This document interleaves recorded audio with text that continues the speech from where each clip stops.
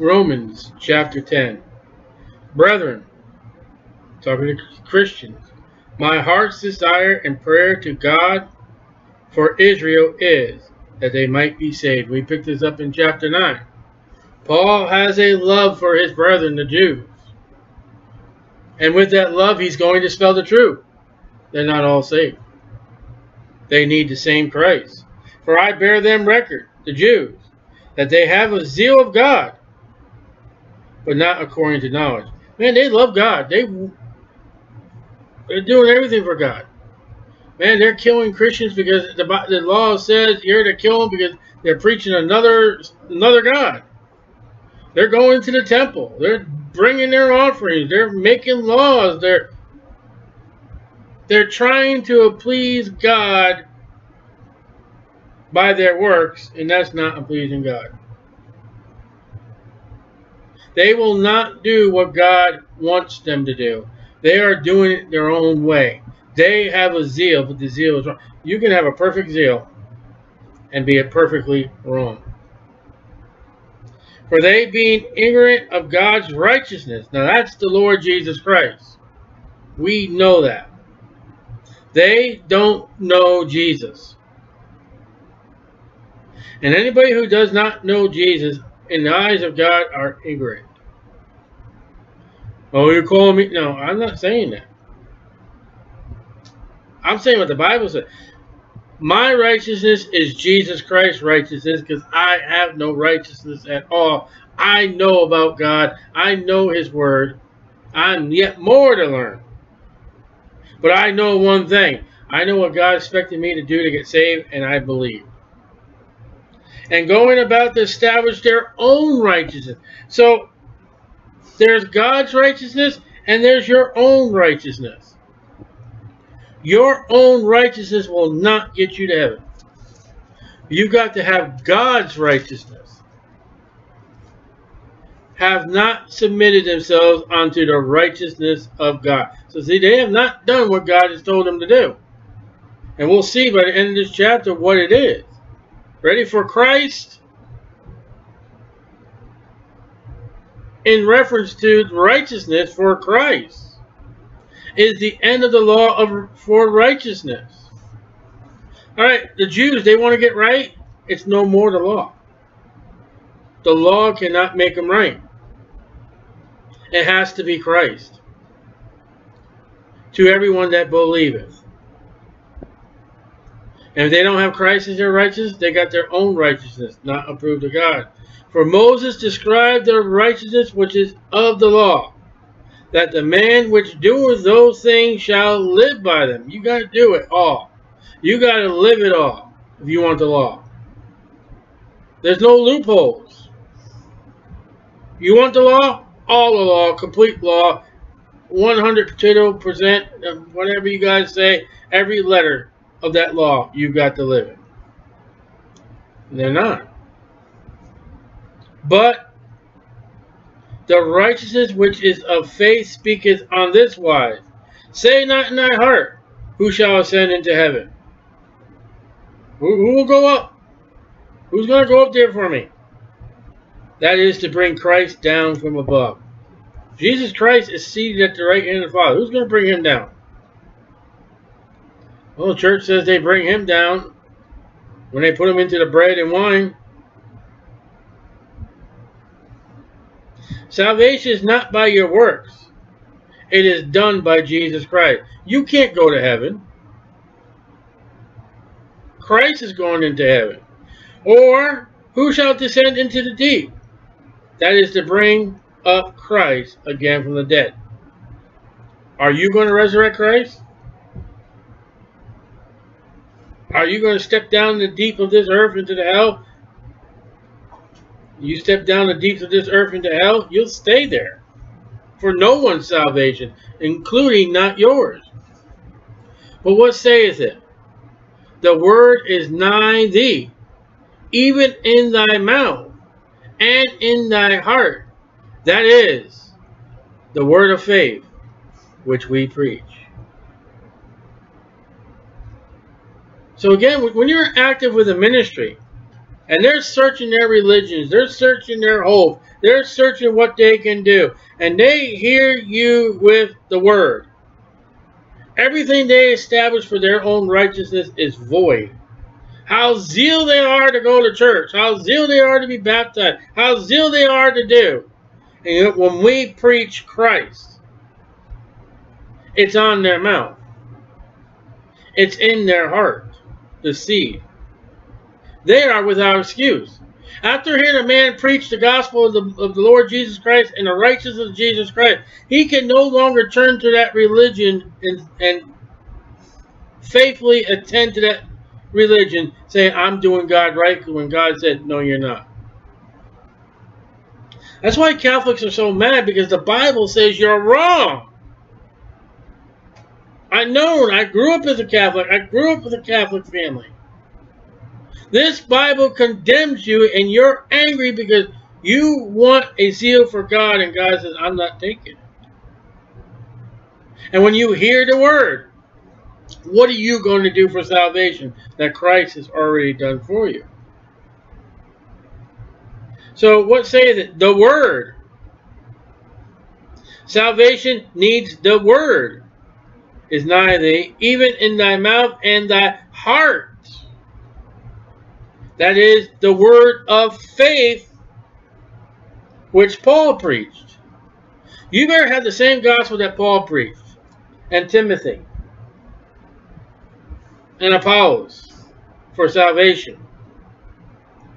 You stepped anything other than that, add, subtract, or footnote it, you ain't got the word. That.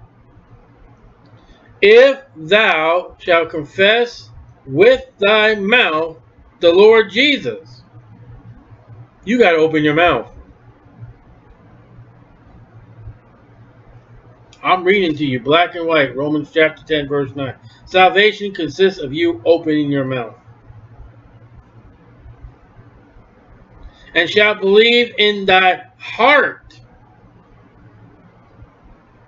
Confession and belief. Lord God, I'm a vile sinner, and I know in my heart it's just a wicked thing. That God has raised him from the dead. One thing for salvation, you got to teach that Christ came up from the dead.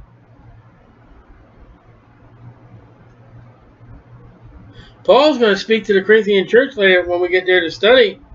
There are people saying the resurrection is already past. There was no resurrection. A man that has to be saved needs the word, needs the heart, he needs his mouth, he needs to believe, he needs to believe in the resurrection. Thou shalt be saved.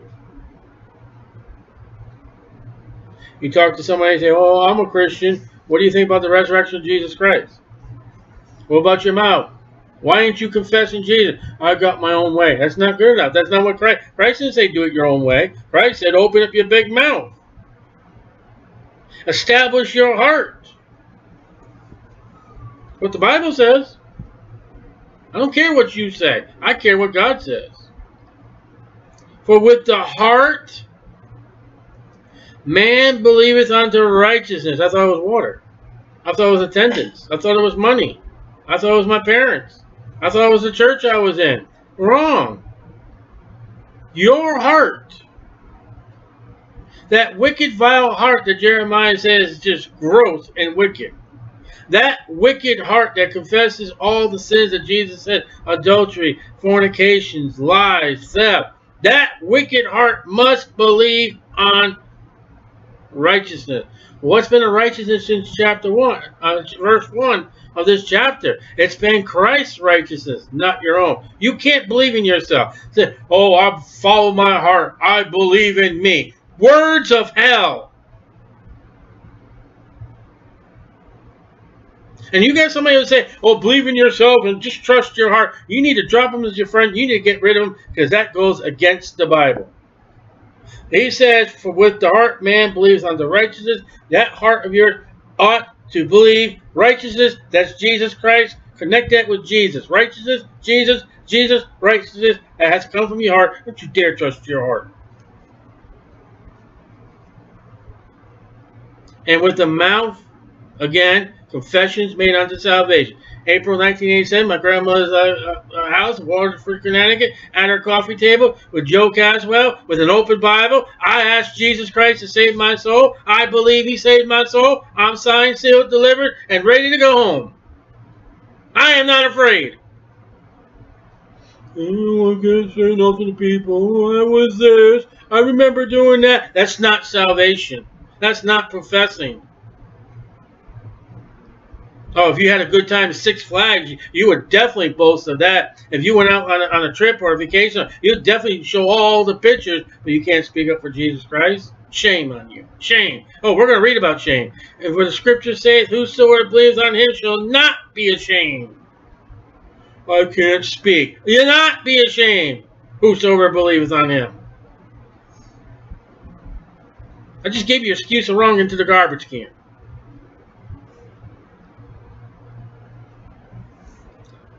For there is no difference between the Jew, chapter 9 and verse 10. Chapter 9 and chapter 10. Paul has been stating, man, I love my brethren. I want them to get saved. And the Greek. There are three classes of people in this world. There's Jews, there's Gentiles, and there's saved people. That's it. Paul has a love for the Gentiles, yes. But man, he wants his people, he wants them to be saved. For the same Lord over all, Jew and Greek, all is rich unto all that call. Man, my God has a reserve that beat the reserve of America. He can give you food, water, air, money, anything. He has an unlimited supply at his voice.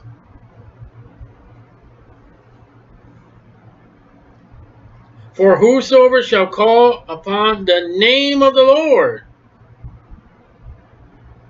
Mary's not the name of the Lord. Allah is not the name of the Lord. Moroni is not the name of the Lord. Your favorite pastor is not the name of the Lord. You are not the name of the Lord.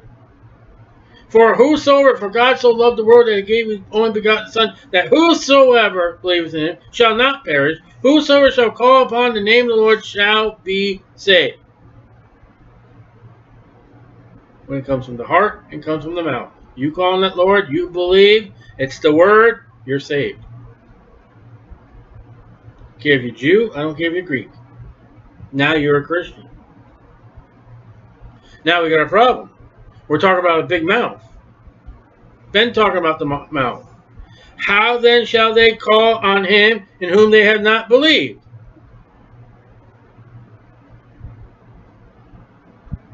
If they don't get the word, how are they going to believe on God? Why are you doing this? Why are you not getting my door? Why are you doing this here? Why do you leave that piece of paper? And how shall they believe in him of whom they have not heard? And how shall they hear without a preacher? Keep it in church on Sunday morning. It doesn't say anything about Sunday morning. It says you need a preacher. You need a man with a big mouth whose heart has believed on the Lord Jesus Christ, and say you need him to go out there and tell you exactly what happened to him. Salvation. You're a witness. You're saved, you go out there and you tell a lost and dying world what happened to you. That's what you do. You get out there and preach the word. Now you see the cycle here? They hear the word, they believe with their heart, they confess with their mouth, then they go tell others. And they tell them with their mouth and with their heart. And they believe, and they confess by hearing the word and going in their heart and telling others. It's supposed to be a cycle, a loop.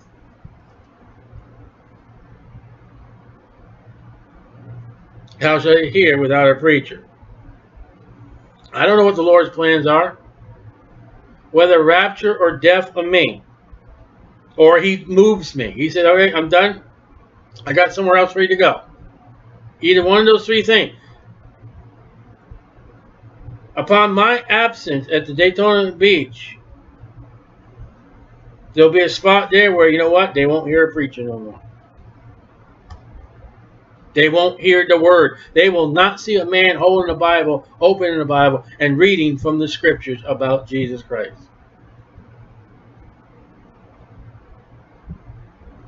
So, if God were to remove me from that ministry and not replace it with anybody else, how on earth will those people know what to do to be saved? With the present church atmosphere is today. The church ain't out telling people of Jesus.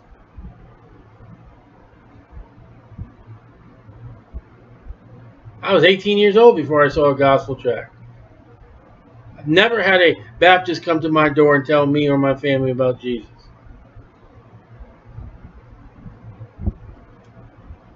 You got to go tell them.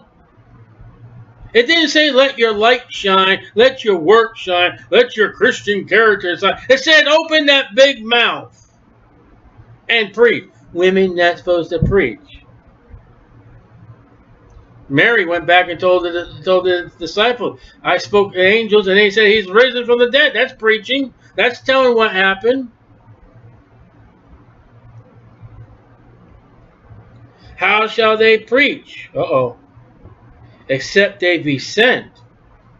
As it is written, how beautiful are the feet of them that preach the gospel of peace. Peace, peace, where's peace, where's peace, where's peace? I'm preaching it to you every week, you say.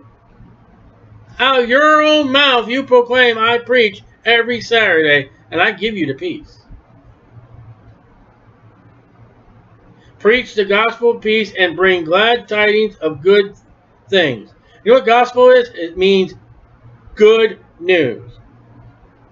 I heard a girl today, grew up in a Baptist home, went to a Baptist church, went to youth rep, and she had no idea what the gospel is. Shame on you, youth leader. Shame on you, pastor.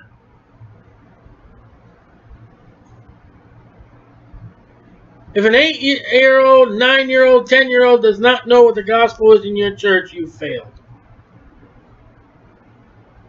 I'm not saying that. God said you got to go out there with the gospel, not tutti fruities, not candy, not games.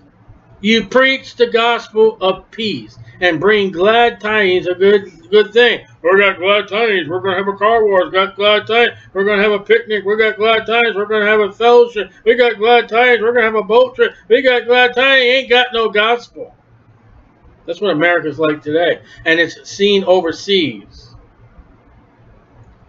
But they have not obeyed the gospel. Now Paul has gone right back to the Jews. Man, he's telling you how to get saved, but the main reference of 9 and 10 is those Jews. And 11. They have not obeyed the gospel. For Elias says, Lord, who has believed our report? Isaiah 53:1. Isaiah 53:1 is the start of the crucifixion, the torture, the Jesus being abused by man, Isaiah 53. And Paul says in reference with those Jews who has believed our report. So then faith cometh by hearing, and hearing by a Christian CD, by a Christmas cantata, by a Christian movie.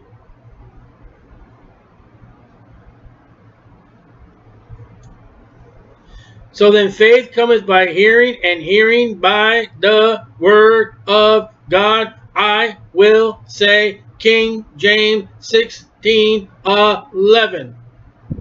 I'll nail that one down.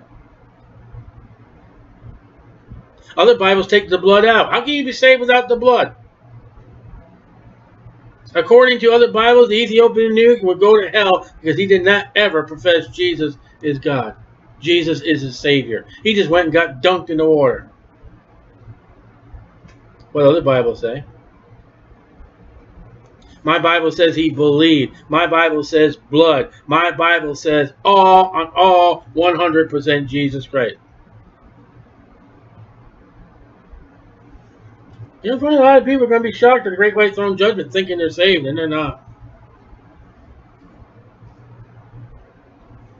The Word, the mouth, the heart, the Word, the mouth, hearing, hearing, hearing.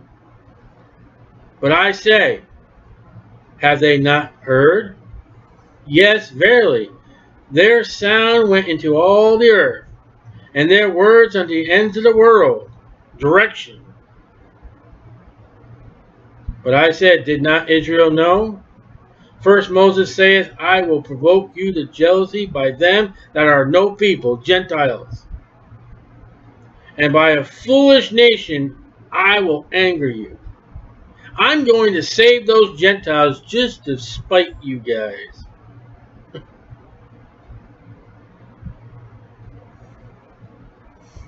There's your loving God. Okay, you're my people, Israel, Abraham, Isaac, you're my people. You have so disobeyed me. You know those skunks, you know those dead dogs that you hate, Jonah, Peter? Well, guess what I'm going to do? In spite of you, I'm going to save them. And they're going to call on your Messiah for salvation. Now, that's not going to be a kick in the butt. Imagine a Jew from the time that Jesus Christ arose from the grave and ascended up to the Father, Acts chapter 1, to today. Imagine every Jew that rejects Jesus Christ that will be cast off in the lake of fire. And here I am as a dead dog. Here's my wife as a dead dog. Here's my daughter as a dead dog. Be able to say to those Jews, I believe in your Messiah. What's your problem? And the word, the law was given to you guys, not us. I can read Isaiah 53 and see the Lord Jesus Christ. What's wrong with you guys?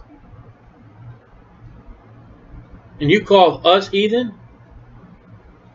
You had God speak to you. I never heard the audibility of God's voice. I have never seen God speak in lightning. I have never seen God's fire. And besides that, with the nation of Israel, I still believed on God. I still love God. I put my faith in Him. What about you Jews? It would be even worse so for a Jew who does get saved and gets right with God. Imagine him going back to his family and all that. Hey, I believe the Messiah. I wish you would have. But Elias is very bold, and says, I was found of them that sought me not. Me. I was manifest unto them that asked not after me. Gentiles.